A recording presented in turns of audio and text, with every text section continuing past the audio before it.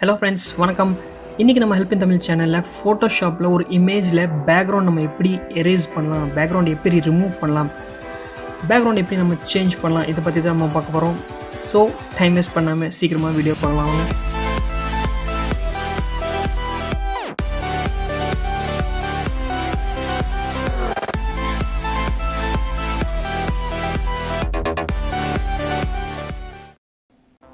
இந்த இமேஜில் இப்போ நம்ம பேக்ரவுண்ட் எப்படி எரேஸ் பண்ண போகிறோங்கிறத பார்க்கலாம்.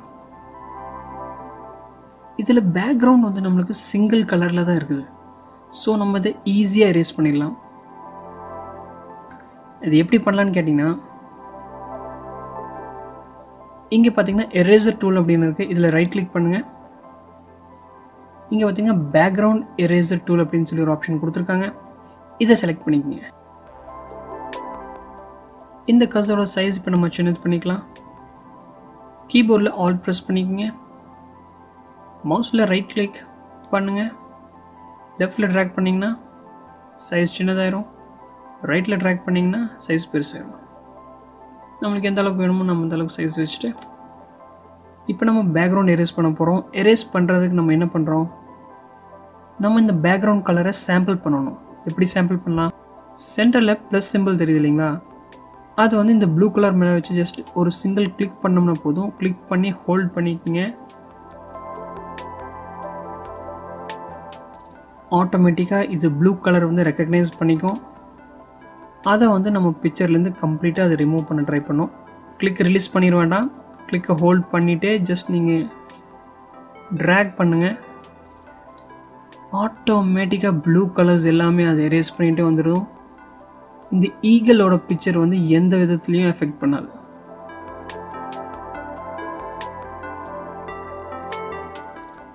வாவ், இது ரொம்பவுமே சிம்பிள் இல்லைங்களா? ஜஸ்ட் ஒரு சிங்கிள் கிளிக் பண்ணி ட்ராக் பண்ணதில் நம்ம கம்ப்ளீட் பேக்ரவுண்ட் வந்து நம்ம ரிமூவ் பண்ணிட்டோம். பர்ஃபெக்டாக பேக்ரவுண்ட் வந்து இப்போ ரிமூவ் ஆயிடுச்சு. இது எங்கேயுமே பார்த்தீங்கன்னா ப்ளூ கலர் நம்மளுக்கு எனக்கு தெரியல. நம்ம இதை ஜூம் பண்ணி பார்க்கலாம். கீபோர்டில் Z ப்ரெஸ் பண்ணுங்கள்.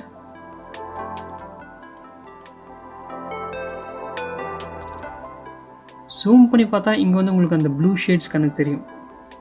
ஸோ இதை வந்து நம்ம இப்போ ரிமூவ் பண்ணலாம். ஆல்ட் ப்ரெஸ் பண்ணி ஜூம் அவுட் பண்ணுங்கள். இப்போ அகெயின் நம்ம பேக்ரவுண்ட் எரேசர் டூலை செலக்ட் பண்ணுறோம். இந்த பிக்சர் இன்னும் கொஞ்சம் நம்ம ஜூம் பண்ணிக்கலாம். Z ப்ரெஸ் பண்ணுங்க.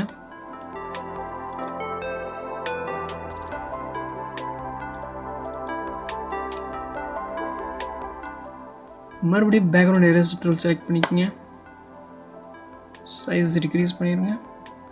இப்போ இந்த சென்டரில் இருக்கிற ப்ளஸ் சைனை நம்ம இந்த ப்ளூ ஷேட் மேலே கொண்டு வந்து வச்சு ஜஸ்ட் ஒரு கிளிக் பண்ணுங்கள். ஆட்டோமேட்டிக்காக கம்ப்ளீட் ப்ளூ இங்கேருந்து வேனிஷ் ஆயிடுச்சு. ப்ளூஸ் எல்லாமே ரிமூவ் ஆயிடுச்சு. இங்கேயும் அதே மாதிரி கிளிக் பண்ணுங்கள். ப்ளூ எல்லாமே ரிமூவ் ஆயிடுச்சு. கீபோர்டில் ஸ்பேஸ் பார் ப்ரெஸ் பண்ணிக்கோங்க. ஸ்பேஸ் பார் ப்ரெஸ் பண்ணிவிட்டு ஜஸ்ட் ட்ராக் பண்ணிங்கன்னா இந்த இமேஜை நம்ம எப்படி வேணாலும் மூவ் பண்ணிக்கலாம். ஜூம் அவுட் பண்ணி பார்த்துக்குங்க.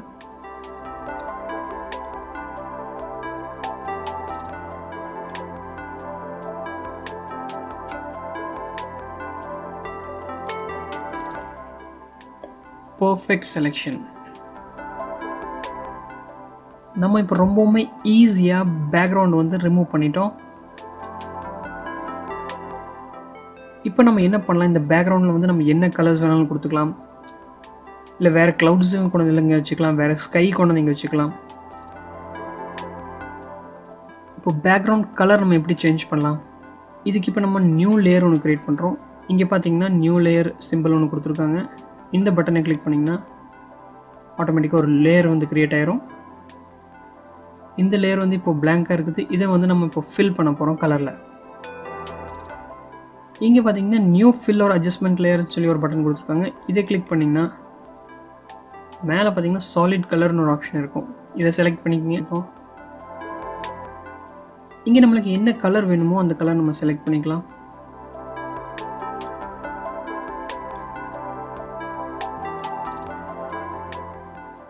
ஓகே கொடுத்துருங்க.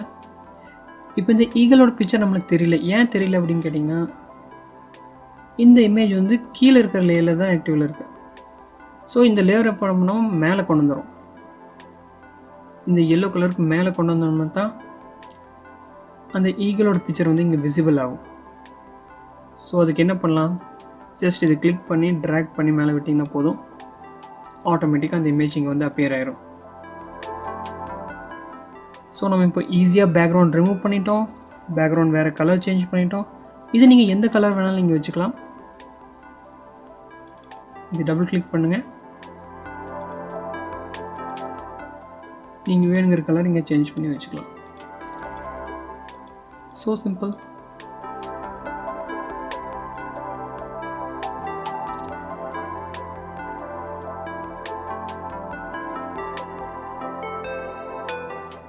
இப்போ நம்மளுக்கு இங்கே கலர்ஸ் வேண்டாம், வேறு பிக்சர் நம்ம இது பேக்ரவுண்டில் ஆட் பண்ணலாம் அப்படின்னு நினச்சிங்கன்னா அதையும் பண்ணிக்கலாம் ஈஸியாக. இதை வந்து ரைட் கிளிக் பண்ணி டெலீட் கொடுத்துருங்க.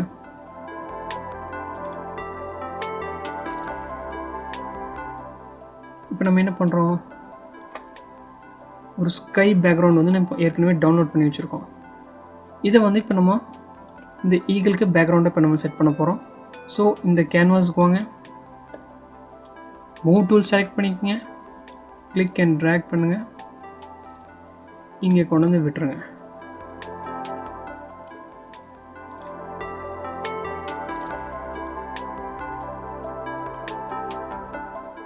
இப்போது ஈகிள் பிக்சர் முன்னாடி கொண்டு வரக்கு ஜஸ்ட் இது கிளிக் பண்ணி ட்ராக் பண்ணி மேலே கொண்டு போய் விட்டிங்கன்னா போதும், ஆட்டோமேட்டிக்காக இந்த ஈகிளுக்கு வந்துடுச்சு.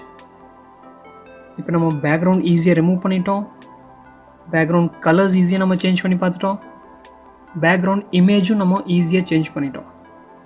இது ரொம்பவுமே ஈஸி. அப்புறம் ஒரு முக்கியமான விஷயம் நீங்கள் ஞாபகம் வச்சுக்கணும், பேக்ரவுண்ட் கலர் ஒரே கலரில் இருக்குங்காட்டி தான் நம்ம இந்த டூல் யூஸ் பண்ணியிருக்கோம். இதே வந்து பேக்ரவுண்ட் உங்களுக்கு வேறு கலர்ஸில் இருந்துச்சுன்னா, மல்டி கலர்ஸில் இருந்துச்சு அப்படின்னா, நீங்கள் இந்த டூல் யூஸ் பண்ணுறத விட வேறு டெக்னிக் யூஸ் பண்ணி தான் பேக்ரவுண்ட் ரிமூவ் பண்ணணும். அது நம்ம ஃப்யூச்சர் கிளாஸில் கண்டிப்பாக பார்க்க போகிறோம். ஸோ இது வரைக்கும் பார்த்த கிளாஸ் உங்களுக்கு பிடிச்சிருக்கும், புரிஞ்சிருக்கும்னு நினைக்கிறேன். இதில் ஏதாச்சும் உங்களுக்கு சந்தேகம்னா கண்டிப்பாக கமெண்ட்ஸில் கேளுங்க, நான் உங்களுக்கு ஹெல்ப் பண்ணுறேன். மறுபடியும் அடுத்த வீடியோவில் உங்களை சந்திக்கிறேன். நான் உங்கள் ஃப்ரெண்ட் கார்த்திக். நன்றி, வணக்கம், வாழ்க வளமுடன்.